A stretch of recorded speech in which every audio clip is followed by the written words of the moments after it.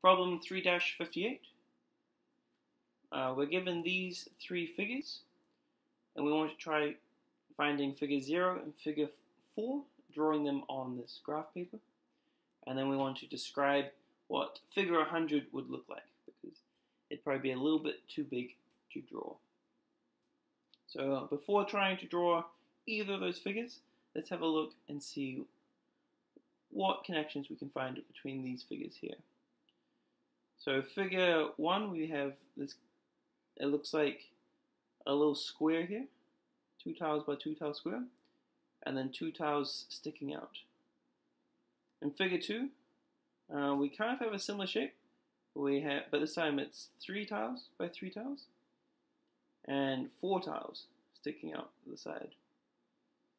And then figure 3, we have an even bigger square. This time it is 4 tiles by 4 tiles square. And then off to the right we have, it looks like 6 tiles. So we have 2 by 2, 3 by 3, 4 by 4.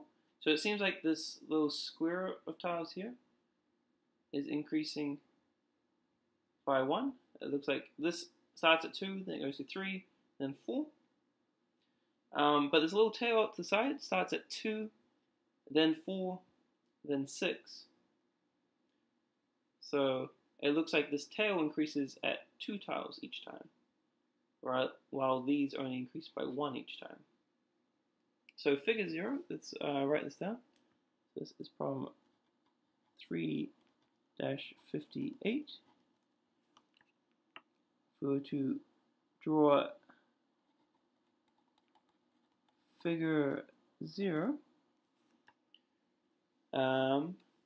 we would imagine that this square here would shrink by 1, so it would just become a 1 by 1 tile, and then this tail would shrink by 2, so it would disappear. So it would look like these 2 tiles would go away, and then this 2 by 2 square would just go down to a single tile. So I think figure 0 might find it looks a little bit like this. Just a single little tile like that. So it doesn't actually look like these other shapes because it's so small. So it might be a little harder to figure out. Figure 4, on the other hand, shouldn't be too bad. It looks like we just need to increase this square by 1 and increase its tail by 2. So if this is a 4 by 4 square, figure 3, so let's give ourselves some space. Oh, sorry, figure 4. We already have figure 3. Figure 4 is probably going to be 5 tiles by 5 tiles. So let's draw it maybe down here. So I'm just going to draw the big 5 by 5 tile chunk here.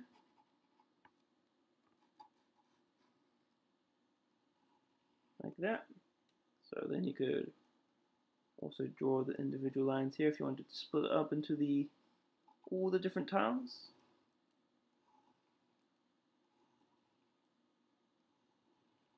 So that's this big square chunk. It's going to be 5 by 5. But now we're going to have to draw the tail. So this one is 6 tiles. And it's going to grow by 2. So it's going to be 8 tiles long. So 1, 2, 3, 4, 5, 6, 7, and 8. So that's how I would draw figure 4. This part is growing by 1, and the tail is growing by 2. So figure 100 then, and you're going to write this down. I'm just going to say it because I don't want to write it on the graph paper, but you might want to grab just a piece of white paper to write the last part of this down on. If this is increasing by 1 each time, and this is increasing by 2, we would expect that to stay true when we get to 100. So this is a 2 by 2 for figure 1, 3 by 3 for figure 2, and a 4 by 4 for figure 3. So for figure 100, this square here would probably be 101 tiles by 101 tiles. So a pretty big square. This tail though, it goes 2, then 4, then 6 for figure 1, 2, and 3. So figure 1 is twice as many tiles. Figure 2, 2 times 2 is 4 tiles. And for figure 3, 2 times 3 is 6 tiles. So for figure 100, you'd expect 200 tiles coming off as a little tail. So again, that's going to be way too big to draw, but you could describe it as a square of 101 by 101 tiles with 200 tiles coming off as a little tail.